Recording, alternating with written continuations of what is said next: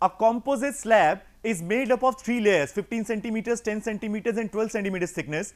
The first layer of material with thermal conductivity 1.45 for 60% of the area, and the rest is of the material with conductivity of 2.5 watts per meter Kelvin. Full stop. The second layer is made of material with conductivity of 12.5 watts per meter Kelvin for 50% of the area, okay, and of material with conductivity 18.5 watts per meter Kelvin is used for the other 50%. Okay, I will tell you what do we mean by 50% of the area and all, 60% of the area and all. I will just show you. It's coming after this slide. Okay, the third layer is of single material of thermal conductivity of 0.76 watts per meter Kelvin. This is a complete area, it's 100% of the area. I will tell you in the next video. Full stop. The slab is exposed on one side to warm air at 26 degrees Celsius and to cold air at minus 20 degrees Celsius on the other side. Full stop. The convection coefficients are 15 and 20 watts per meter square Kelvin. See, this is H, this is H, okay, 15 and 20, okay. These are conductivities, So you should remember K unit of thermal conductivity is watts per meter Kelvin, okay, and H, its unit is watts per meter square Kelvin, okay. So whatever it has a name in the numerical, you should not get confused. You should look at the unit, so you will have an idea what the numerical is talking about, means what kind of value it has given in the numerical, to which particular nomenclature it persists, okay. So let's go ahead. Coefficients are 15 and 20 watts per meter square Kelvin. So I have already told you, looking at the unit, it is just the H, and on the inside and outside respectively, okay. So it is HI and HO if we talk about inside, suffix I for inside and O for the outside, okay. Full stop. Determine the heat flow and the interface temperatures. Okay, that's an interesting thing, the interface temperatures and the heat flow. Heat flow, definitely you all know that. First of all, you need to calculate the resistances, you need to reciprocal it, you will get U, and then Q will be U A delta T. So guys, this is what we need to do in every numerical, in all the numerical which you will come across, okay. So let's talk about its solution. This is part 1 of the solution, okay. We will definitely go for the second part of the solution, okay. So see, as I was already telling you, that this is the 40%, okay, this is the 50%, this is the 50%, and this is the 60%. Now what do I mean by 50%, 60% and all those things? See, 40%, see, if this particular height is being actually, suppose this is the area, okay, if this area is now being divided, suppose, okay, let me first draw it. Suppose if this is the isometric view, right, it's better I can, I make a drawing, okay. If this is an isometric view of a wall and I am telling you that a material having K1 occupies 60% of the area, suppose this is K1, okay, it should be a bit more, okay. So this is 60% of the area, so this has a thermal conductivity K1, and the remaining of the material is having thermal conductivity K2, which occupies 40% of the area.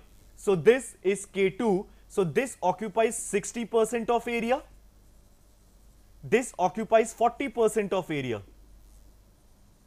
okay. This was all about. So if we talk about 50%, the same thing will come again. I am drawing an isometric view, okay, 50% here, so this is 50%, this is having K1, and this is 50% once again, so this is having K2.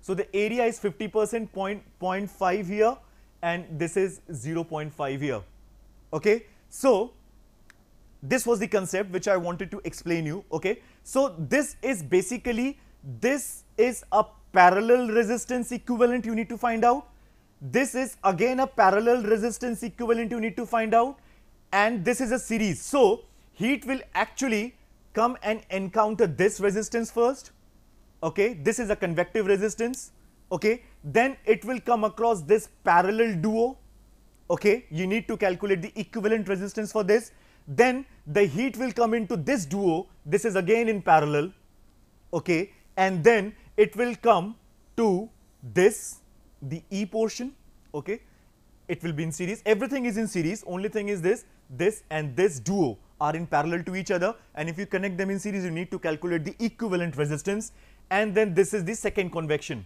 okay. So here it is H2, here it is H1, this is 26, this is minus 20. So how you do it? This is the simple concept. See, R equivalent 1, R equivalent 2. So this is the R convection 1, this is 1 by H, okay. This is RA, C. In terms of R, conduction is L by Ka, and area is 0.6. 0.6 of 1, suppose 60%, okay. So the complete total will be 100%, so it is 0.6, so area is 0.6, so here, okay. So this is how you will calculate RB, RB is 40%, okay. Then the RC is coming up, this is the C part, so the C part will be coming as, it is having the area of 50%, so this RC will have the area of 0.5, okay. Now the RD will also have an area of 0.5 because they are sharing 50% of the area. The duo is sharing the 50% of the area, and then this has the complete area, so this is 1. You can see it's 1, okay. So you have calculated, and this is the convection once again, the external convection resistance. So this is basically again 1 by HA, okay. So this is done. So if you calculate all these, then you will come to know, see, this is the R equivalent, this is R equivalent 2, okay. So you know how to calculate the parallel resistances, okay. So you add up all these, you will get this value, then you know delta T, I have already explained you the format, that is Q is equals to delta T by R, okay. So this is that formula, so you will get the amount of heat transferred, okay. So you will get the amount of heat transferred here, okay. Now for the interface, what you need to do is, you know this is a steady state, okay. This is a steady state. So the steady state thing, what happens in a steady state? The heat which is coming in here, okay, the heat that is going out here will be actually same in the magnitude because it is not changing, okay. So since it is not changing, so in every interface, okay, so in every interface you will have, like, suppose if there are two walls, if there are two components, suppose if this is T1, this is T2, and suppose this is T3, so the Q that is entering here will be equal to the Q that is exiting, okay. So Q is equals to, first of all, it is like T1 minus T2 by R, okay.